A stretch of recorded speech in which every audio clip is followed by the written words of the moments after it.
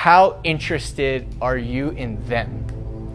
I don't know about you, but if someone comes up to you and they're super interested in you and they want to learn about you and they care about you, you get, it like releases this endorphins and stuff that you feel good and you associate feeling good with that person.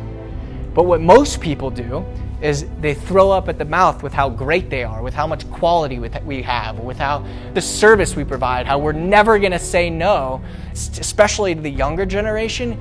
They don't care. They don't care. What do they care about? They want to know you care about them. They want to know that you're going to support them. They don't care about all the other stuff. They want information when they want it, and do you care?